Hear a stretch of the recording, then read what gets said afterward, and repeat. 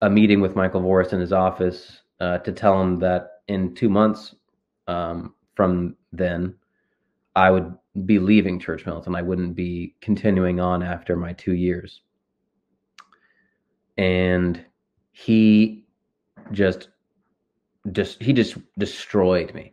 I was cardinal soupage, and it was a vortex for 30, almost 40 minutes. He's saying things like, you're running from the battle. Your, your work performance has taken a dive. You're sponging off the company. You're making the worst decision of your life. And I asked him, well, how and why how am I making the worst decision of my life? And he said, well, you're not going to have me as your mentor. Like, direct quote.